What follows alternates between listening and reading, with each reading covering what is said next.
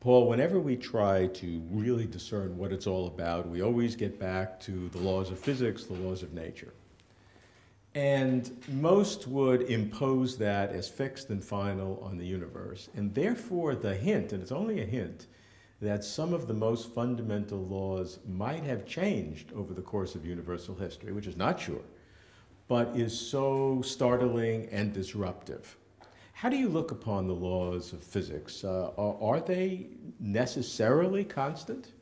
For a long time, I was an ardent Platonist. Now, Plato gave us the notion that mathematics has real existence, but it's not in existence within the universe. It's got its own sort of realm outside of space and time.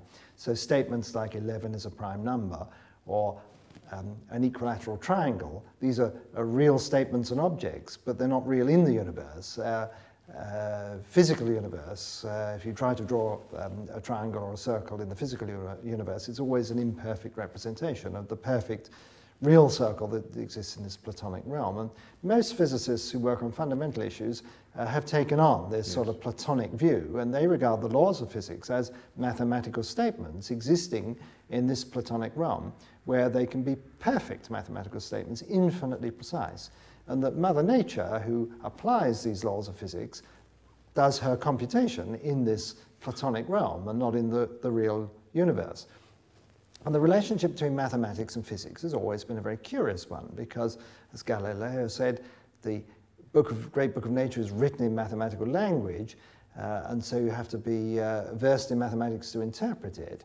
Why is it that the laws of nature are mathematical? And then we can ask, well, why those laws? Why those particular mathematical statements and not some others?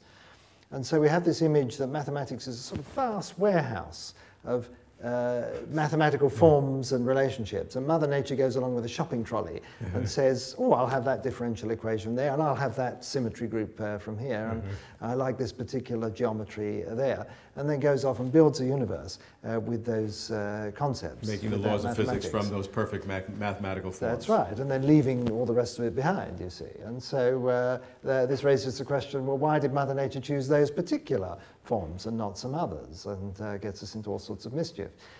So that is the traditional view, that the universe came with an absolute fixed universal set of perfect mathematical laws, immutable, stamped on like the Creator's mark at the beginning, and unchanged ever since.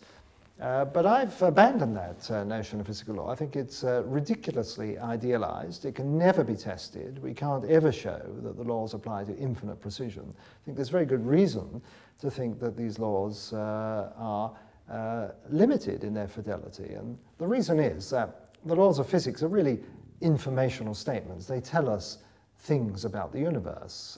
They give us information about how nature operates. And when we go to the modern concept of information, we find that it's related to things like computability and software and all of these things that we're familiar with from the information revolution. And so if we think of the laws of physics as being really like information or like software, then as everybody knows, that any man-made computer is limited in its computational power. There's always rounding errors and inaccuracies and certain finite fidelity. In the same way, we should find that the laws of nature are subject to similar limitations. So that opens up the possibility that if the laws have a certain intrinsic fuzziness, might we detect some flaws in the laws? And could these flaws in the laws be more important than the laws themselves? And it also opens up the possibility that maybe these laws can change with space or time. And so we can start looking for evidence that the laws may not be absolutely fixed, but may undergo some variation. And we can again imagine two types of variation, a systematic variation or an arbitrary, sort of chaotic variation. Now these are very unfashionable points of view, but I think that the notion that the laws are absolutely fixed and infinitely precise, because it's untestable, is one that we should approach with a lot of caution. Well, it is testable in the one sense, as it could be falsified. That's right. You can, yes. You can never prove it right. Right. But you can falsify right. it if, for example, if we show in the early universe the fine structure constant, a ratio of various fundamental forces and laws in physics has changed for some reason. Hard to do, but that would be very significant. Right, and there are hints from astronomical observations that maybe some of these basic constants of physics are not actually constant, but have undergone little glitches and things over time.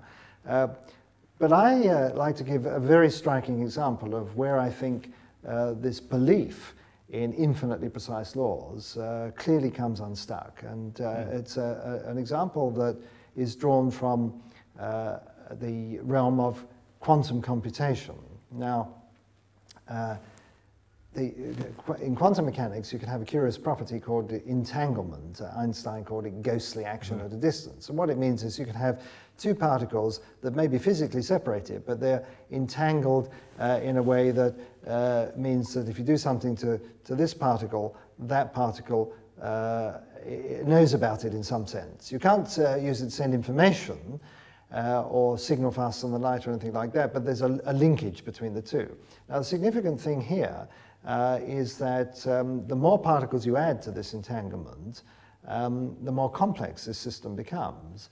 And it turns out that if you have just 400 entangled particles, the complexity of that system is so great that you could not specify the state of the system even if you used every atom in the universe to represent a particular number. There is no way that within the resources of the universe, the informational resources of the universe, you could even say what that state is. Now, it's just 400 entangled particles. Now, you might say, well, will anybody ever produce a state with 400 entangled particles? Well, the answer is in the quantum computation industry, where they're trying to harness the complexity of these states to do computing, they set their sights on 10,000 entangled particles in the foreseeable future.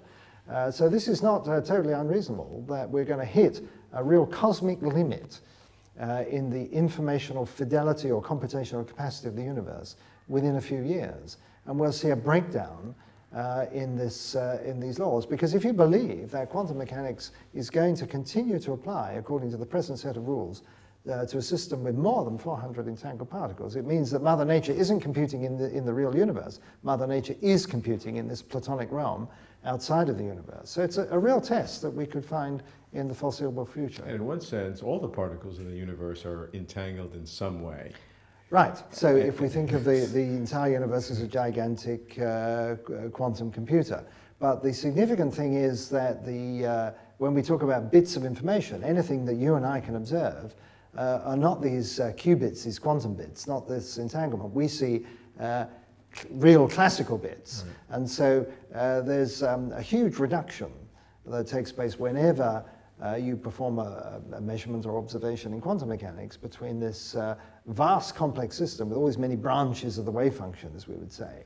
So you're describing 400 entangled particles. It has 10 to the 120, 10 to the power 120 branches of its wave function to describe it. And that's more than there are bits of information in the entire observable universe.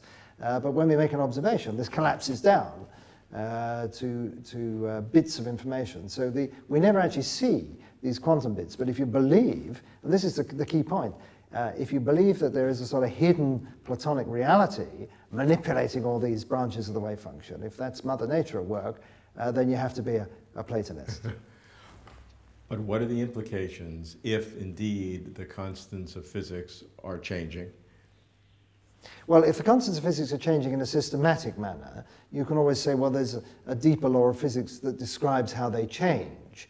And so you're back to square one. Okay. But if they're changing in a random or chaotic or arbitrary manner, then it would suggest to me that these are flaws in the laws rather than some sort of underlying super law that is explaining them. Would you call it a flaw or a limitation on the precision of the law? Well, if it's changing in just an arbitrary way, I would expect it to be changing throughout time. You see, the evidence from the astronomical observations for the so-called fine structure constant suggests that it went through a sort of glitch about 6 billion years ago. Whereas what I'm talking about is a fuzziness of the laws that starts out quite great. So if we could glimpse what was going on at the time of inflation, just after the Big Bang, we'd see that there was very considerable fuzziness, and that it sort of focuses in over time. So this arbitrariness gets reduced as the informational capacity of the universe grows. Now, where it is most significant is, of course, in the very early universe. That's where there's the greatest amount of flexibility or looseness in these laws. Very difficult epoch for us to observe, but it's not inconceivable that this fuzziness in these laws will have left an imprint on the early universe, which is observable by us today. And indeed, the very process of inflation itself, which involves exponential expansion, already involves numbers which are in excess of the total information content of the universe at the time. And so there's a self-consistency argument that I think can be used to test these ideas, that we should find that there are remnants or relics in the universe from this very early time when the laws were less precise than they are now. What are the implications if indeed the laws of physics are imprecise, as you've said?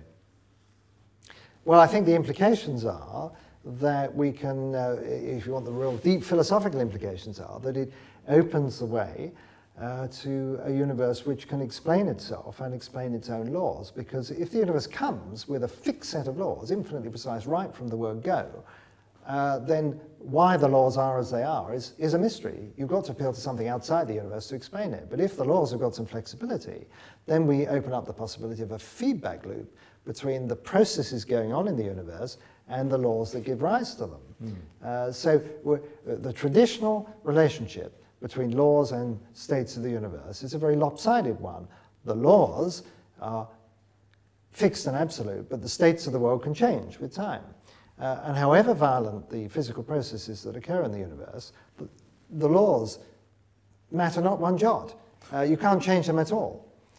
So the states of the world depend on the laws, but the laws are completely independent of the states. Now that's another theological position. That comes from monotheistic theology, that the universe depends for its existence utterly upon God, but God depends not at all on what goes on in the universe. And so once you get to the notion that the laws are flexible and the states of the world are flexible, then the symmetry between them has been restored, and you have the possibility of a mutual explanation. The laws explain the states in the way that the states explain the laws. So you have a self-consistent explanatory loop. Without need for anything external to that, whether it's multi-universes or whether it's God. That's right. We don't need to say, well, it's a mystery, and so it'll all be explained by something outside the universe, but we don't know what it is.